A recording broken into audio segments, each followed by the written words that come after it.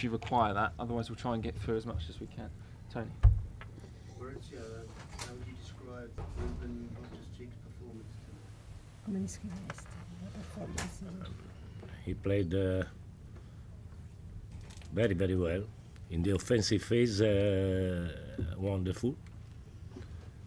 But I think that I thought before. At the beginning of the season, I thought that he was really a very good player. Now I think the same, but maybe I think also that he is more suitable to my football. He is improving. I think also that he needs to improve in the defensive phase. But not only Loftus. At the moment, we have 4 midfielders for 2 positions, and 3 of them with the same characteristics, or better, 3 offensive midfielders. Only Kanté is a defensive midfielder.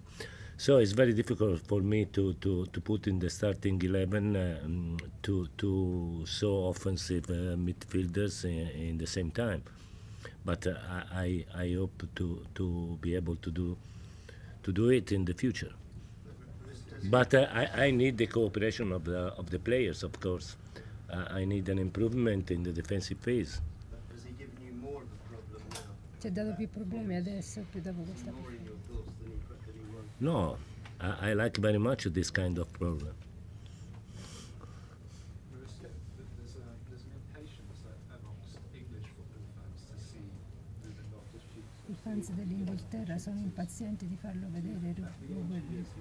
vedere nella squadra inglese. Capisci perché lo vogliono vedere giocare? Because he is a very, very good player, of course. But I have a little problem. I have to put only 11 players in the starting 11, and I have 28 players. So I have this little problem. I don't know how to solve it.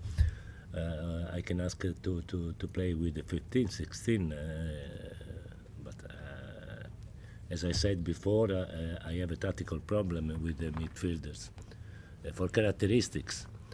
But we need to work. They have to improve in the defensive phase, and so maybe in the future I will be able to put in the starting 11 in the same time Barkley and Loftus.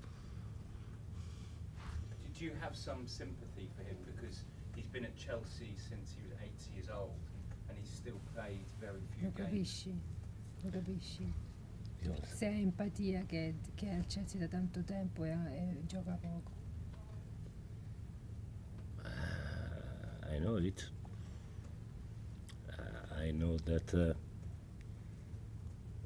the fans love him, of course, because he was in the academy, and so it's normal. But my problem remains the same. It's very difficult to solve the tactical problem without an improvement in the defensive phase of these 3 midfielders.